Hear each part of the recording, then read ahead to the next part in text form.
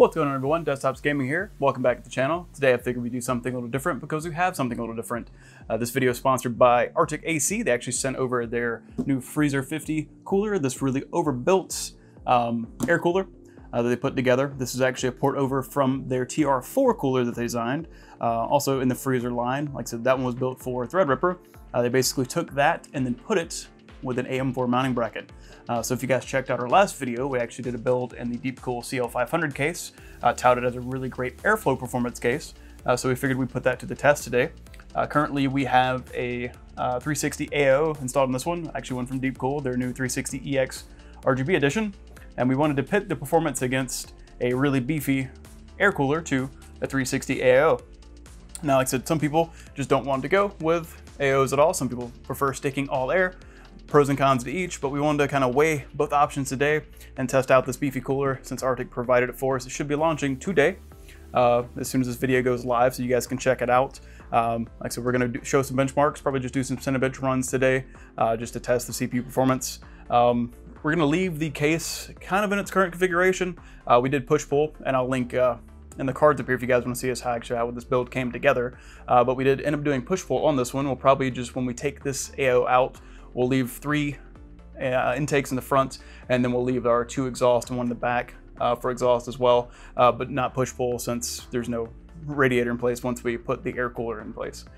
So let's cut to doing that. Like so we'll go and get this new cooler swapped out after we finish testing this guy, and then we'll check out the performance of each. So now that all the testing's done and out of the way for the 360 AO we had installed, we need to swap it out for the Freezer 50. But first, let's take a look at what's included in the box here. Go ahead and unbox it and check it out. So it looks like we have the cooler itself in this rather large box. Do we have anything down here? Looks like the mounting hardware is going to be down here. Let's go ahead and take a look at that. Yeah, it looks like our mounting hardware is all at the bottom. Another box here, and there's a support bracket for the cooler itself. Alright, so first I guess let's take the cooler out of its box.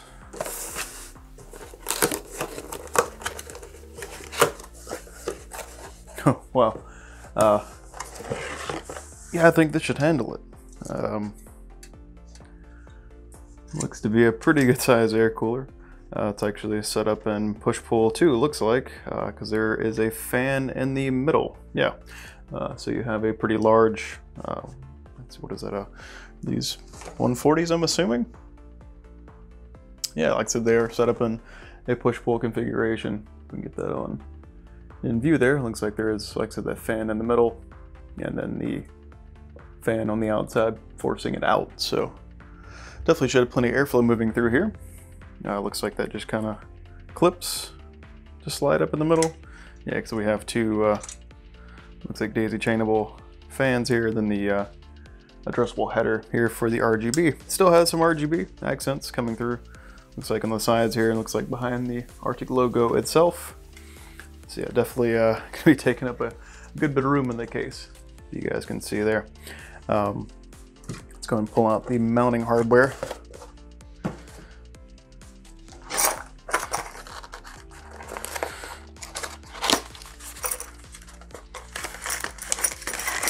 Got a nice little box here. Anything else in there? Let's see what we have included. Looks like we have an included back plate here. Comes with 2, looks like mounting rails. Let's look at the little attached to, I'm assuming the ends there. We have some MX4 compound, though I'm sure we'll be using a tube we already have, but that's nice to include. And it looks like we have the mounting brackets here for everything. And looks like some screw covers, maybe, if you don't want to actually be able to see any of their hardware. So yeah, it looks like we have 4 longer standoffs and 4 shorter standoffs here. Nope, 6 shorter standoffs here. And then some screws to cinch it in place. All right, so let's move the case around. Let's get the AO out now and then we'll start installation.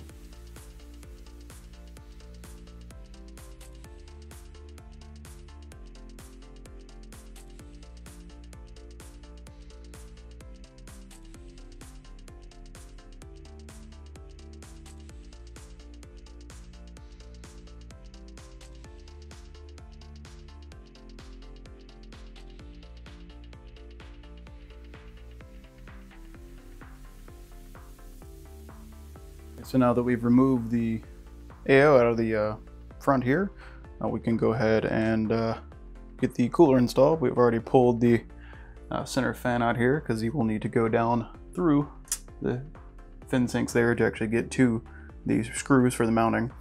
So we've already installed the fans back to the front. Like I said, backplate came off with the cooler, so we got to put that back on with the mounting hardware, and then we can get the cooler installed. So let's go ahead and do that. Best thing about having cutouts in your motherboard. Or in the motherboard tray, I should say.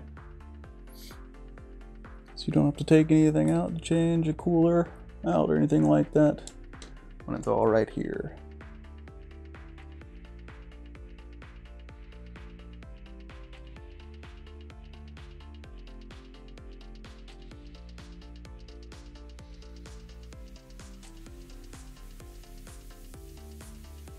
Uh-oh, I think we may have found our first problem with this cooler. Since it is so large, taller RAM is going to be an issue. Alright, well, it won't be a like-to-like test then, because we won't be able to use the G-Skill RAM here unless I were to remove the heat spreaders, but it looks like it will conflict with that front fan, and I don't believe it moves. Let me see if this fan will move at all. Just a touch of paste on there. Let's get rid of that. We'll have paste everywhere. But yeah, I don't believe this front fan can slip up at all. It looks like it hugs the shroud pretty closely. Yeah, it is hugging the shroud pretty closely. But we're just obstructing just ever so slightly. When we go to set it in, that shroud's actually still touching the heat spreader on the RAM. So let's try it with a different kit of RAM. Let me see what the shortest kit I have is, and then we'll see what other clearance issues we might run into. So let me grab some RAM real quick. Alright, so I grabbed some RAM I had on hand here. Let's go and remove these Trident Z sticks. And we'll compare some sizing to, because these do have the taller spreaders on them. So let's see what else we have here. I believe the Excalibur RAM here from Team Group's even taller, so I don't think that's going to work either. But I pulled it just as comparison. That's the only issue you really have to worry about with these larger air coolers is you do end up with a bit of clearance issues. So we're going to line the DIMMs up here at the bottom. Yeah, these are going to be even taller, as you can see. So those aren't going to work very well. I have some XPG RAM as well. My last option would be some Vengeance LPX. It's the only low profile kit I have on hand, so we'll try those. The only issue I was going against those was they're only 3200 speed, so I still want to test one of the 3600 speed kit. So let me see what this XPG kit's looking like. I believe these are going to be pretty similar in height. Obviously I don't want to split the RAM modules up from going into single channel. If I just scoot them over, that's not going to work. So yeah, I believe these are going to be about the same height. Line the DIMMs up. Yeah, like I said, they're, if anything, just a little bit taller. So like I said, it is going to be a bit of an issue. So I'm going to run and grab some of the LPX RAM. Like I said, we'll just have to do some thermal testing, you know, in the meantime of that. But like I said, I'll be right back once I swap that RAM out. Alright, so we're going to do a little close-up here where we can all see what I'm talking about. Luckily, I got a friend of mine that has some Vengeance LPX in his system currently, so I'm just going to swap him some of the RAM I have on hand in the meantime. But as you can see, cooler is pretty massive, and it is going to overhang a bit. Like I said, and it pretty much covers all but the last DIMM slot there, so all but slot number 4. So definitely if you're going to be going with a cooler like this, or any kind of bigger air cooler like this that doesn't have some kind of offset for you know, your RAM and everything like that, does have a bit of a protrusion there, and this front fan here can't really move because the actual other fan has to clip into place. You can see I removed the center fan there because that's actually where you access the mounting brackets. So they're located at the bottom there. Like I said, that just clips into place. So this will actually just slide down in top of this to fit into place there after you secure the cooler in place. But like I said, we are experiencing some clearance issues getting to that second DIMM there. So luckily, again, like I said, got a friend coming in clutch with some LPX RAM today. So I'm going to swap him a kit of that out, and then we'll continue on. So let's hop into some benchmarks here. So we did just a Cinebench stress test on the CPU since we were testing coolers like to like here. For the AO that we're running, like I said, that was the 360EX RGB edition from Deepcool. We set up in push-pull, so 3 fans in the front, 3 fans behind the rad. Like I said, again, a push-pull configuration for cooling. We let those ramp up on their own. We actually didn't run them at full speed. We just let it ramp based off of the CPU temp. So for one run of Cinebench R20, we hit about 63C. That was just one pass. And then we went back, and this is at stock, by the way. This is running at pretty much 4 gigahertz the entire time. We didn't drop any clocks or anything. So like I said, it was 63C for the one run stock. And then we came back and did a little more of a stress test, let it run and cycle for about 15 minutes, just running R20 again. Like I said, after 15 minutes, we actually went up by 1 degree. So we hit 64C and then maintained, 4 gigahertz just fine. Moving on to the overclock, we put it up to, just an all-core overclock of 4.3. Just locked it in steady there. We wanted to see, if that much, just a 300 megahertz offset would make much of a difference, and we were able to raise it by a little bit. So the first test pass we ran of that, just one run through of R20, we hit about 66C on average. And then we came back into the stress test, another 15-minute test, at 4.3 gigahertz, and we came up to 68C. So still not bad overall. Never dropped below 4,300 megahertz or 4.3 gigahertz. We would like to compare the scores like to like as well, but like I said previously before, we had to swap to a low profile kit of memory, and we have a set of the Corsair Vengeance LPX, but it's 3200 megahertz. When we tested the AO, it was a set of G-Skill 3600 megahertz. So that will affect the score ever so slightly. So it wasn't really a fair comparison to do between the two, just seeing scores. So we were mainly checking temperatures over time. All right, so moving on to the Freezer 50. We did a stock run on this one as well, bar 20, with just one run through. So we maxed out at a delta about 65C. And then moving on to the stress test, and this is running stock as well, we hit 66C. So I mean, only a degree increase in 15 minutes. So definitely touts that the CL500 has really good airflow. So I was able to pretty much remove a good bit of heat from the case, and we only saw 1 degree increase over the 15 minutes it was stress testing. And that was at 4,000 megahertz or 4 gigahertz. And then for the overclock, we pushed it up to, again, the same 4.3. We did all core on the AO test. For this one run, we hit about 70.5 C on average. Like I said, after just one run, and actually held a steady state of a little over 71 degrees C after stress testing it for 15 minutes. And like I said, that was at 4.3 gigahertz. That was the overclock test. So like I said, overall, a really solid performing cooler. The only con being, like I said, we had to swap to some lower profile memory, give up a little bit of RGB to do so. But I think that about wraps this up here as far as our benchmarking goes. We just did a short benchmark for this just to see performance comparing the two together. So I think we'll hop back into full view and wrap this up. All right, guys, so we just finished up some benchmarks there. As you can see from the benchmarks, we're seeing some really good temperatures out of this. And of course, we did test it with the front side panel on, but took it off for the end of the video here where we didn't get too many reflections. This has been an absolutely impressive cooler. We weren't seeing temperatures much over what we were getting out of our AIO. I mean, maybe by 2 to 3 C tops. Like I said, and that was with an AIO with 6 fans. Like I said, the AIO was set up in push-pull. So, for this configuration, went with 3 fans in the front and taking out the top and the rear.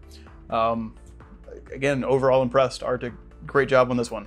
Again, you will have to be mindful when shopping around for RAM, because like I said, we did have to get a shorter kit of RAM. Luckily, a friend of ours had some Vengeance LPX on hand that we could swap for a kit of ours just to test this cooler out.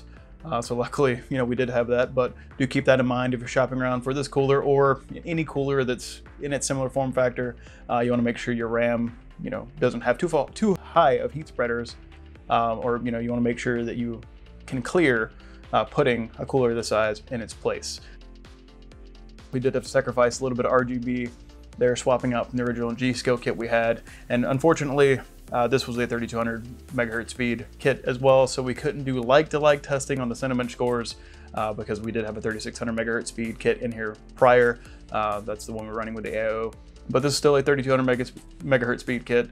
Of course, our Vengeance LPX is solid. We just didn't feel like ordering a 3600 megahertz kit of something low profile like the Vengeance LPX just to test this cooler. So we would still wanted to at least test thermal performance, after benching the two back-to-back, because we did bench the AO for one run of Cinebench, and then later on a 15-minute kind of more torture test, just letting it cycle for about 15 minutes to see what the max temp of the loop would be. For the AO, like we showed in the benchmarks there, we seemed to hit equilibrium at about 65, 64, even with it overclocked under load. The highest we got on this, from the benchmarks that we were looking at there was about 70.5, 70.1 after a 15-minute stress test. So, comparing the overclocked AO to the overclocked air cooler here, we're only talking about a delta of maybe 3 degrees C, 4 if you want to round that off.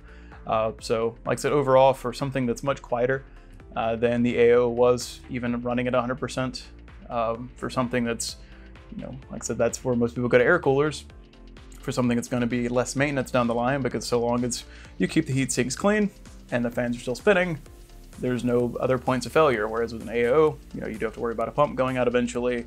You do have to worry about permeation through the tubing, but typically that's going to be 5 to 7 years down the line. So if that matters to you, that's up to you. But I think that about wraps it up. Thank you guys again for checking this one out. It's been a blast to work with this cooler. Thanks again, Arctic, for sending this one over. Check out some of the other products. We'll link their Instagram and their product page down below, so you can check out what else they have to offer, because we've used some of their other in the past. And if you do like AOs, we've used their liquid freezer too a good bit in the past as well, because we have a 240 millimeter version of that. So if you guys want to see that in the video, let me know in the comments down below. Again, appreciate you guys coming by. Take it easy.